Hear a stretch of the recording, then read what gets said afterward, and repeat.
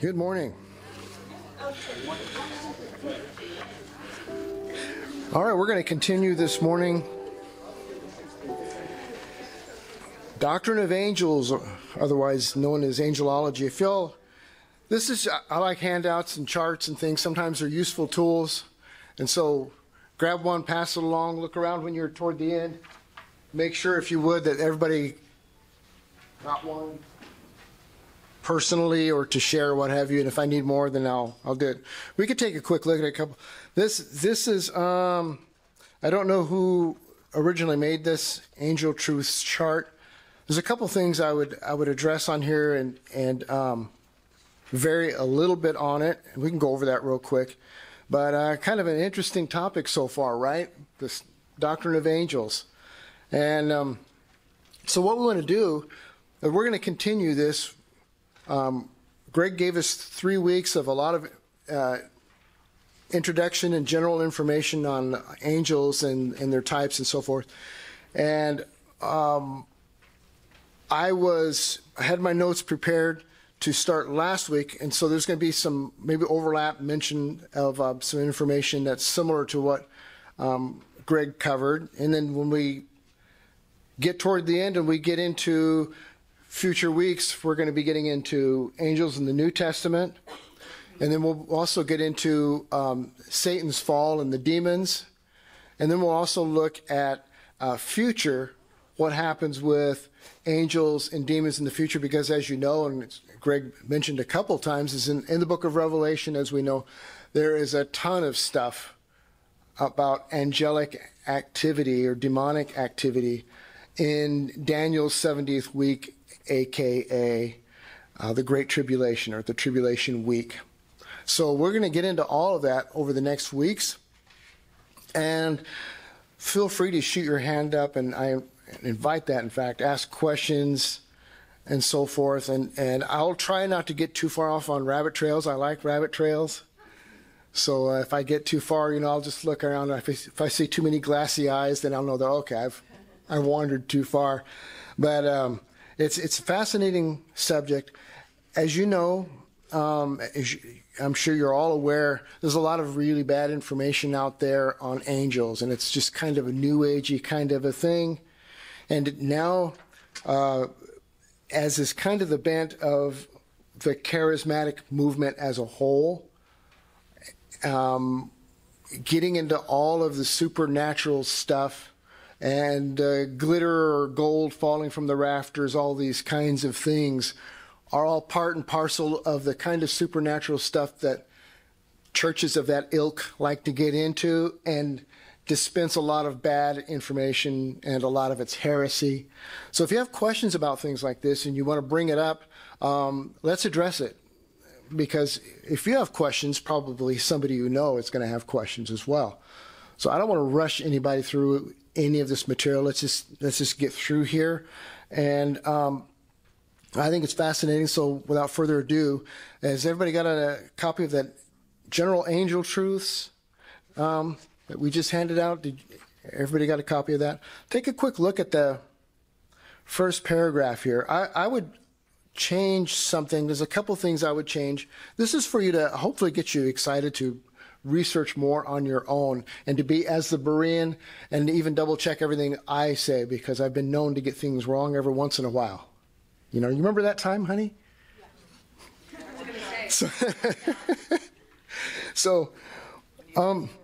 Yeah. And then I figured out, I was wrong. I was right.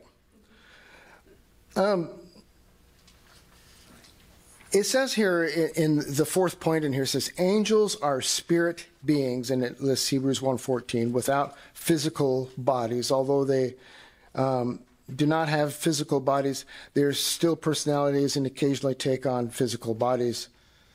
Though whether demonic beings take on physical form is debatable. Let's address that right off the bat.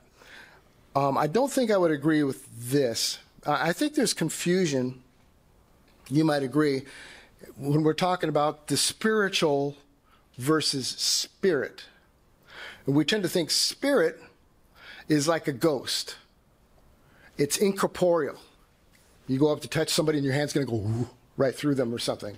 spirit beings. We have, and we'll find some passages in here. For instance, turn real quick, if you would, to Genesis 19. Genesis 19. There's so much that kicks off in the book of Genesis, right? And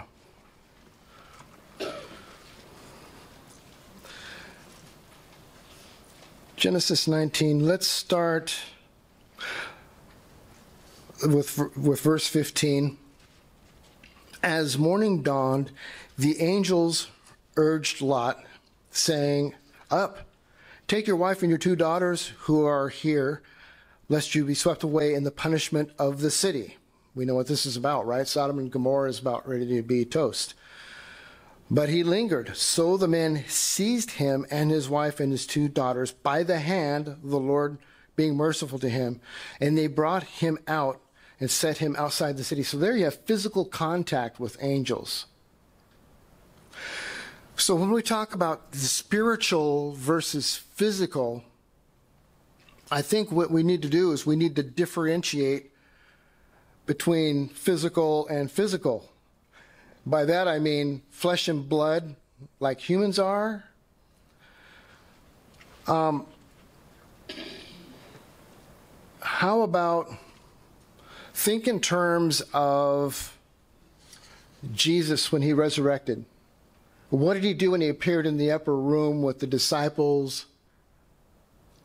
And he sat down with them and ate, right?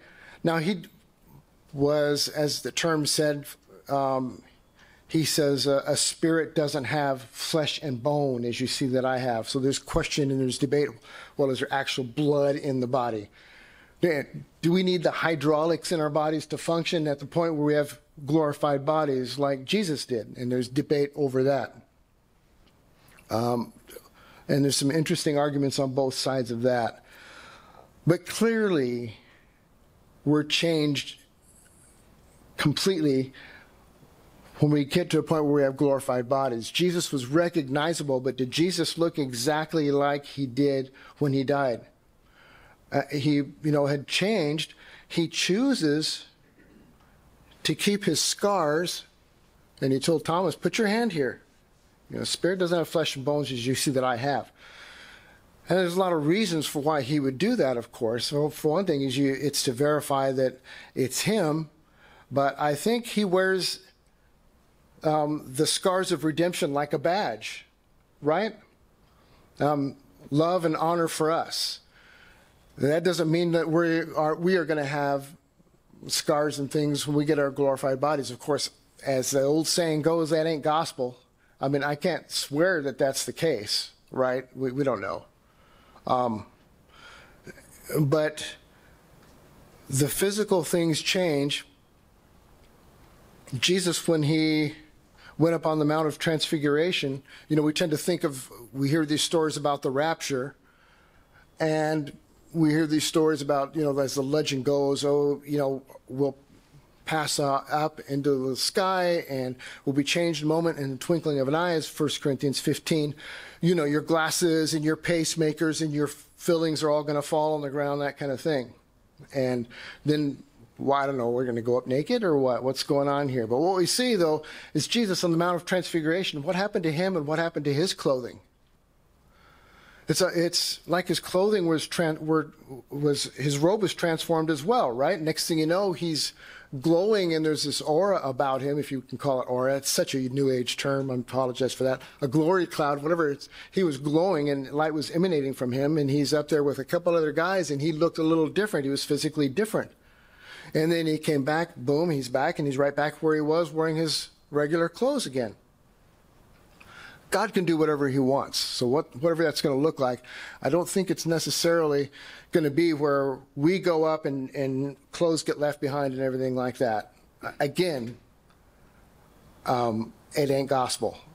We don't know exactly what that's going to look like. We have Mount of Transfiguration. What happened during Christ's ascension? Well, there's some details about that, but not a lot. It's about what he's wearing and whatever. So, with the rapture, the indicators are folks would seem to make it seem like you might be changed, or you might become a spirit, and so you drop out of all your clothes, your change, and you go up into heaven. The nature of the rapture is we're changed in a moment, and it's more like the resurrection. Let's. What I want to do too is let's take a look. This is the other part of this, and this is connected because the nature of angels and what they're like can be different depending on who you talk to, and the difference, the distinction between spiritual and spirit. Spiritual. There are verses in the Bible that say now, because we've changed, that we are spiritual. And spiritual has to do more of to do with your character and your position with Christ than necessarily the nature of your body. So we see some interesting things there. Turn to probably the best passage for all this is getting into a resurrection passage. So turn, if you will, to 1 Corinthians 15. And I need someone who wants to read a good chunk. Let's say verses, 1 Corinthians 15, verses 35. I want to go all the way down through, may as well make it verse 55. So 35 through 55. Who's brave enough to read that? Speak up nice and loud. You got that? But someone will ask, how are the dead raised? With what kind of body do they come? You foolish person! What you sow does not come to life unless it dies. And what you sow is not the body that is to be, but a bare kernel, perhaps of wheat or some other grain. But God gives it a body as He has chosen, and to each kind of seed its own body. For not all flesh is the same, but there is one kind for humans, another for animals, another for birds, and another for fish. There are heavenly bodies and earthly bodies, but the glory of the heavenly is of one kind, and the glory of the earthly is of another. There is one glory of the sun, and another glory of the moon, and another glory of the stars, for star differs from star in glory. So it is with the resurrection of the dead. What is sown is perishable, what is raised is imperishable. It is sown in dishonor, it is raised in glory. It is sown in weakness, it is raised in power. It is sown a natural body, it is raised a spiritual body. If there is a natural body, there is also a spiritual body. Thus it is written, the first man Adam became a living being. The last Adam became a life-giving spirit. But it is not the spiritual that is first, but the natural, and then the spiritual. The first man was from the earth, a man of dust. The second man is from heaven. As was the man of dust, so also are those who are of the dust. And as is the man of heaven, so also are those who are of heaven. Just as we have borne the image of the man of dust, we shall also bear the image of the man of heaven. I tell you this, brothers, flesh and blood cannot inherit the kingdom of God, nor does the perishable inherit the imperishable. Behold, I tell you a mystery. We shall not all sleep, but we shall all be changed in a moment, in the twinkling of an eye, at the last trumpet.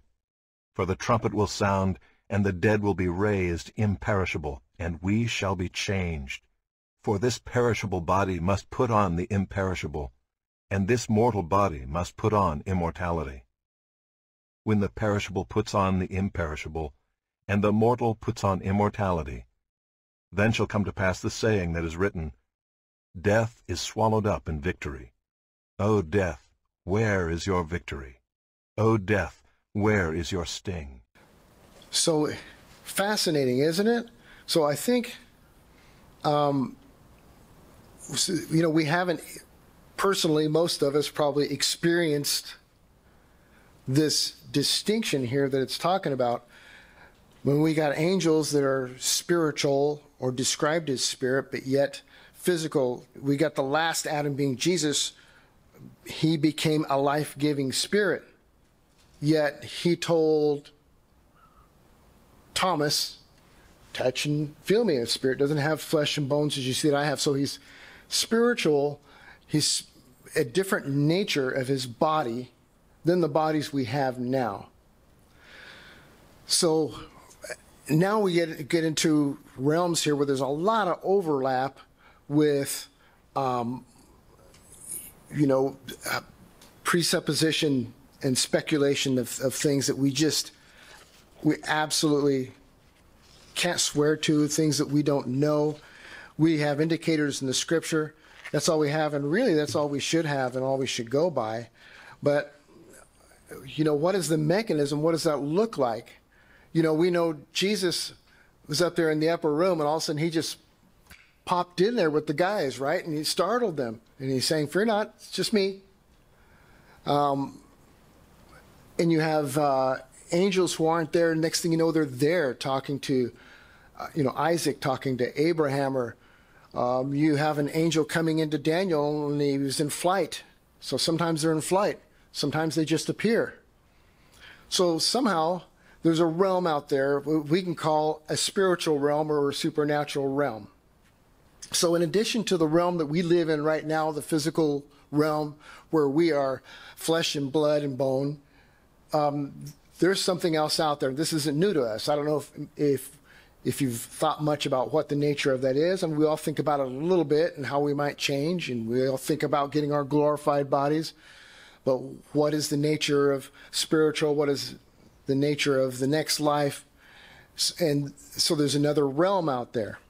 We talk about heaven above, and we talk about hell beneath. So we talk about locality and things like this. So somehow out there in another realm and another dimension is a supernatural realm that is, well, we could say it's God's realm. It's an angelic realm where they dwell and they get around, and we know that there's a warfare going on and all of this stuff we get from the scriptures, but we don't know the nature of that because we can't see it unless the Lord, by granting permission to these beings, permits them to reveal themselves in some way. It's very fascinating, isn't it?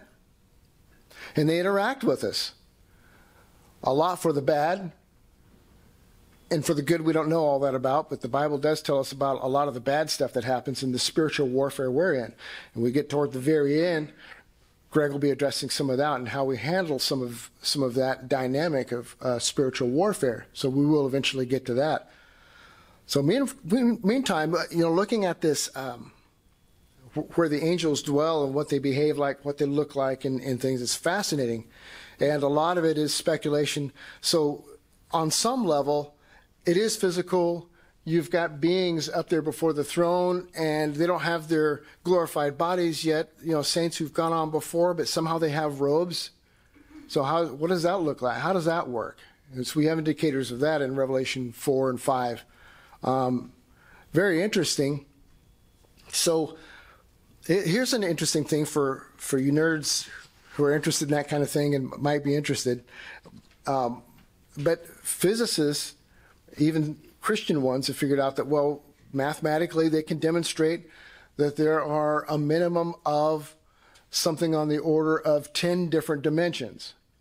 They don't know the exact nature of it, but mathematics show, and I don't know how the math does that, ask a physicist, but they figure that out and they say those other dimensions out there. Some will say, well, the fourth and the fifth dimension, fifth dimension is a band, right? From back in the 60s. No, but the fourth and fifth dimension is space and time, or space-time. And they'll argue about what these look like. But we do have a clue a little bit that we can appreciate and understand about what that might be like from their perspective. Because when you think about it, we have difficulty comprehending what we're designed to understand and something that we haven't experienced. So you go back in time, you see the Old Testament prophets and the New Testament prophets, and they're describing things, poor guys, in ways that they're like trying to understand. Well, they're firing arrows at each other. And there were missiles, maybe, when it's not a vision and maybe the Lord's actually showing them what's going on. And so they're saying arrows because that's all they understand. They're trying to comprehend things that just are outside their experience. So we're similar. So the way I heard a physicist describe it is that, if you've got flat land and there are beings living on flat land like this, they live in a two-dimensional world. So you can see forward, back, side to side, and that's it. There's no third dimension. You can't see up, you can't see down. They might theoretically know that exists, but they don't have any experience with it. So what are they going to see if you have flat land and then somebody puts their hand right there or their fingertip right in the middle of their land? All of a sudden there's a wall there that's this wide. That's all they kind of see. It's flat, so it's one-dimensional. There's a line there, and they can't see. And if you were to put your hand through that, all of a sudden the shapes would change and things because your hand is going wider, and then narrow. And so their perspective is, wow, what's happening? And we can see flat land. If you had a village of flat people down there and you took your pencil, graphite, and you drew a square around them, all of a sudden they'd have a wall around themselves. And they can't see. They might feel kind of secure and protected because there's a wall around them. We can see down into their world, though. Now, physicists say, similarly, when you get in the upper dimensions, our third dimension is that they can see down, if you can put it that way, into our dimension. And that's how, there are walls and things where you can hide. They can see down into our three-dimensional world. So that's how,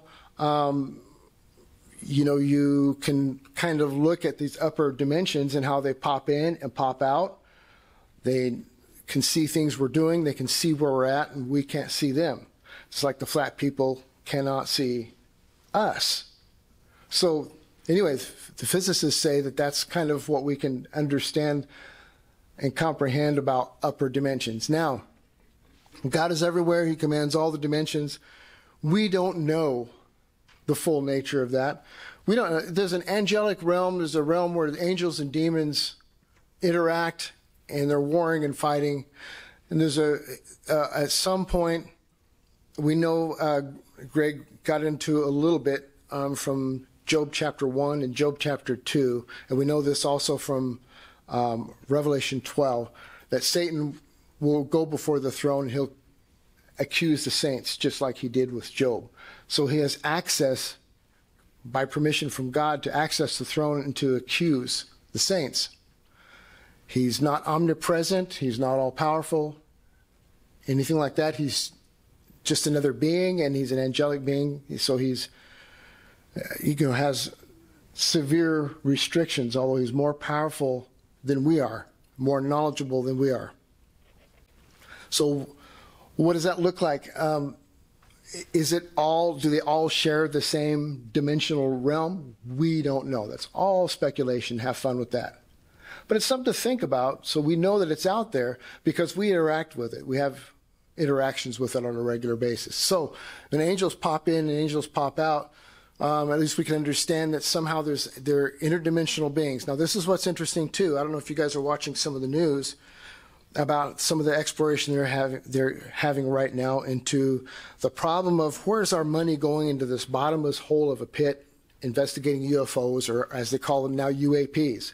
And we have here in Tennessee a senator, I believe he's a senator, no, I think he's a congressman, who is all over this because he wants to know, okay, you guys keep denying that these things exist. Where's the money going? I want to know where the money's going. I don't care if they exist and if there's aliens on them or not. I know it's allocated, money's going into this pit. Where's it going? So those in those circles who are investigating this, who claim to have worked for, the Skunk Works and all these different places and dealt with alien technology and so forth, most of them now are saying that they believe that they do exist.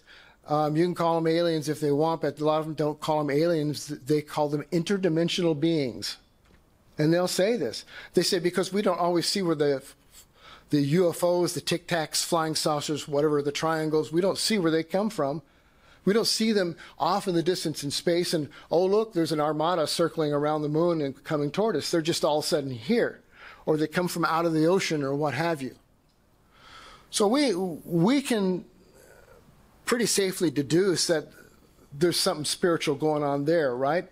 Part of the grand deception here, especially toward the end. So interdimensional beings for the purpose of deception. So, put that in your hip pocket, consider that. But here's some other interesting dynamics to think about. We're aware of from the New Testament that there can be demon possession. And how you can have a legion fitting into one person is, that's like how many angels can dance on the head of a pin kind of a question. It's an interdimensional kind of a thing, how that works. Do we ever read in the Bible, understand anything at all about angelic possession? Has anybody ever been possessed by an angel to do something? You'd be hard-pressed to find anything in the scripture like that. So if that's not their nature, at least by permission, because angels are good angels and they behave and they follow God's structure he's put together, right? The demons are rebellious, so they do what they do by permission, but they do things that the other angels don't. So there's all these interesting dynamics that we're going to continue to get into, and we'll see some of these in the Old Testament. So I just wanted to correct and adjust and put in your mind the idea of what is a physical body, or we can call it a temporal body, because these will be destroyed and remade, recreated, regenerated as something else in the future. What's a spiritual body as opposed to like a spirit body, the way we normally think of spirits, especially here in Western culture. So think about those things and what that might look like. So angels are spiritual beings created by God. They exist in a different order of creation than humans. Unlike humans, angels don't have temporal bodies, and they're not subject to death and decay. The primary purpose is to serve God and to carry out his will. And in a couple of weeks, we will be getting into the fall of angels and how that happened. We already discussed in former weeks some of that about Lucifer, as we know him, Satan in Isaiah and in Ezekiel, and his fall. So we'll get into a little bit more of that. So the concepts now of redemption and repentance, these are strictly human experiences, right? These are strictly for humans. And the angelic realm, there's demons fall, they fall, there's no redemption for them, there's no way back. That might explain why they're so all out when they decide to sin and they do some abhorrent things, is because they have nothing to lose. They've already lost everything, right? Somebody asked me a question a while back about, do you think there's still angels falling? Well, the scripture doesn't really address anything like that. Angels are going to keep doing what angels do. The fall happened when the fall happened. Evidently, in the angelic realm, the fall happened a little bit sooner than the fall in the garden, right? How do we know this? Yeah, before Adam and Eve fell, the serpent was there. So, exactly when that happened, we have Job 38. Who wants to read Job 38, verses 4 to 7? Where were you when I laid the foundation of the earth? Tell me if you have understanding. Who determined its measurements? Surely you know. Or who stretched the line upon it? On what were its bases sunk, or who laid its cornerstone, when the morning stars sang together and all the sons of God shouted for joy? So a couple weeks ago, Greg got into this a little bit, about the sons of God. So God is creating, in the beginning, God created the heavens and the earth. I take that as an order of events kind of thing, where the heavens and the heavenly realms and whatever those other dimensions are, he created that first, the heavens and then the earth. He created the heavens, and we're in the third dimension of that part that he plugged the earth into, and began creating that. The believe it all happened in the order of it does in Genesis, and approximately 6,000 years ago, and it happened in 6 days, and on the seventh day he rested. So there was a lot that seemed to happen that first day, right? And he no sooner creates the angels when you have an uprising. And this is all by God's design. And that's another argument for another time, and a lot of philosophizing on that. And, you know, it's like the old argument about, well, you know, why did God make us to where we could sin? And there's answers to that. But similarly, the answer is probably similar in some ways with the angelic beings. So doesn't Timothy, is it in Timothy where he calls them the elect angels? Yeah, there's a place that refers to elect angels. Yeah. Fascinating, isn't it? So you guys I hope you guys are getting kind of fleshed out here as we go in the weeks of kind of best we can imagine with very little scripture to focus on it, what that realm looks like and how that behaves. And what we're going to be getting into really now is the interaction of those beings with us into our realm. And that's part of the intention of why God created them, is for this interaction. We know the name angel. We know it means messenger, but we also see living creatures. Why are they called living creatures? Well, there's something that lives in this other realm, and they offer up praise for God. I suppose they occasionally do things for God, do his bidding, but not all of them, I guess, are probably messengers. Some of them exist for the purpose of praising God, and that's all they do all the time. Holy, holy, holy, you know, and they praise God. That's their function. So they aren't angels in the sense that they might be angelic beings. They live in the spiritual realm, but they aren't messengers. You know, messengers like an ambassador, ambassadors for God, to come to man, to do his bidding, to pass on messages, that type of a thing. So it's very fascinating. We find indicators in the scripture where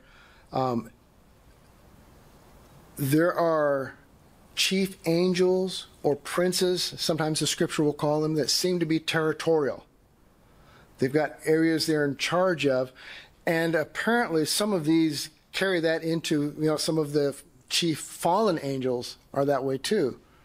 We have in Daniel, most notably, we have Gabriel on his way to talk to Daniel, and the prince of Persia, Iran, interrupted him. We don't know how long that struggle went on, but he's trying to deliver this message, and this being, this chief demon, is hanging on to him, fighting him, and trying to keep him from delivering this message to Daniel.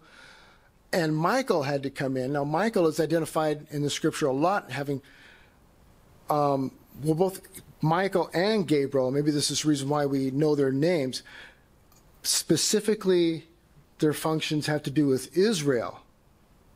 So we got Michael and Gabriel, and Michael is a chief angel who is seen and portrayed to be over Israel. He leads them in the wilderness. In Revelation 12, we'll see God's, you know, he's done. He says, okay, I've had enough of this. So we get into, you know, the tribulation is a 7-year period. In the middle of that is the Great Tribulation starts. You get to the middle of the tribulation, the Great Tribulation, and God says, all right, I've had it. Go take care of my light work for me, you know. So Michael steps down, and the angels, they wrestle with Satan, and they cast him down once and for all for heaven. Satan, he's got access now to the throne. So here's the thing where he's cast down. So he's a cherub. Evidently, he's got wings, unless, you know, there's different types of cherubs, right? This is what's kind of odd.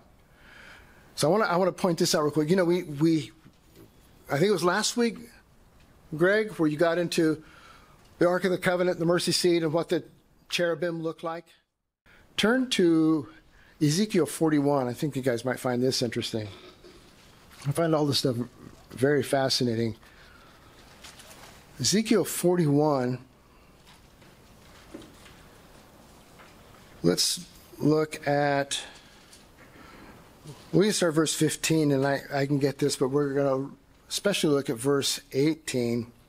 Then he measured the length of the building facing the yard that was at the back, and its galleries on either side, 100 cubits, the inside of the nave and the vestibules of the court, the thresholds and the narrow windows and galleries all around. The three of them opposite the threshold were paneled with wood all around them from the floor up to the windows. Now the windows were covered. Now see, this is a physical, actual, future temple. And why temple? A lot of times people get wrapped up in temple. Why would you need temple sacrifices? Jesus is the final sacrifice.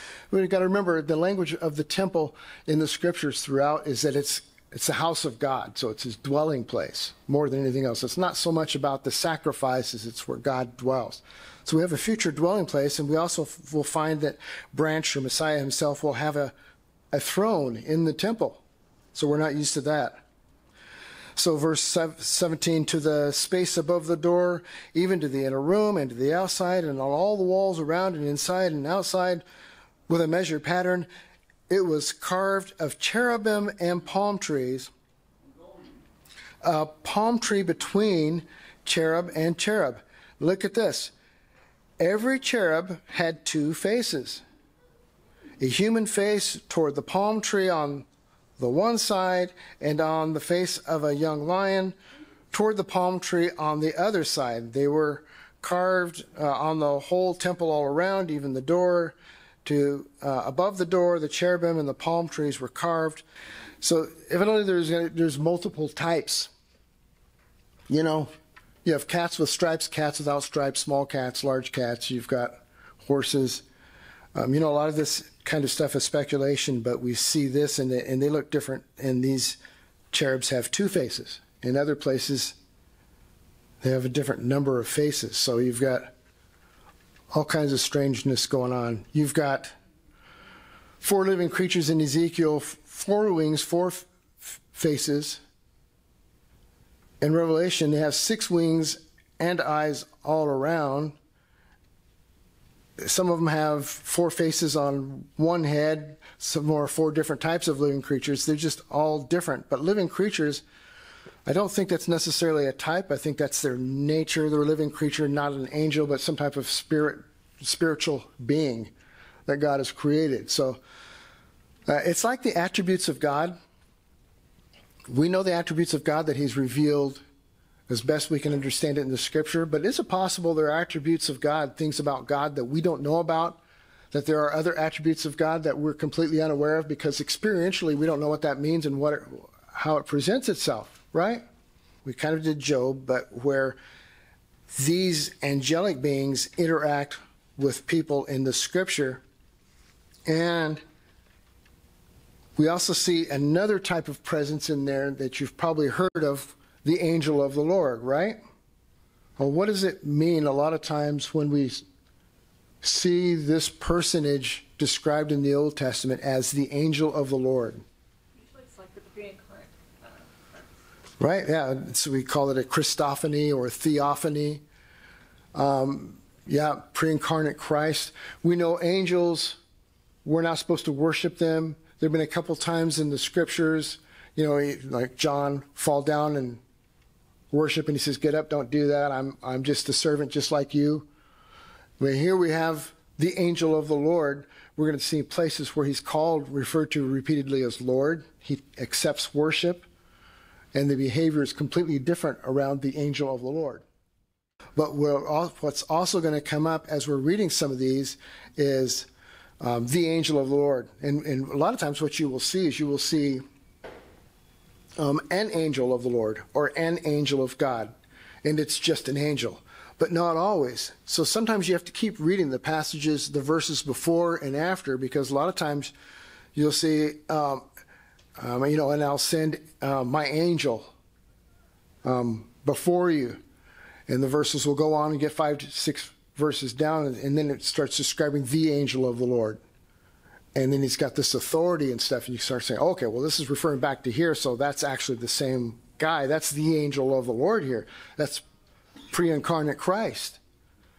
So it's fascinating to think that God is really hands-on more than just wiggling his nose or his finger to make things happen on the earth and among people, right? He's very hands-on. He came down here in the form of a man before he came in the person of Christ, in the person of Jesus Christ beforehand. So why did he do that? And we'll take a look at what types of circumstances in which he involved himself. And any questions about what we've talked about for the last few weeks? It's kind of a lot, isn't it? Any other questions or anything that we can clear up? I will have more handouts next time. So I hope you take this home and enjoy it, chew on it a little bit, look up some of the references, and if you have questions, we'll get into those questions.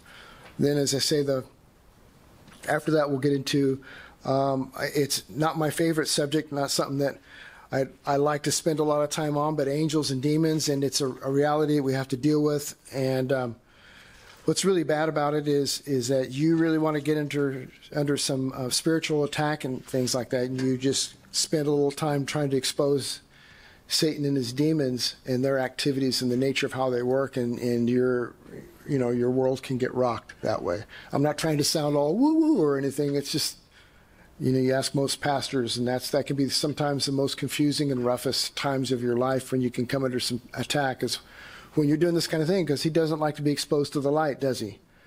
And his forces don't. So we'll get into that.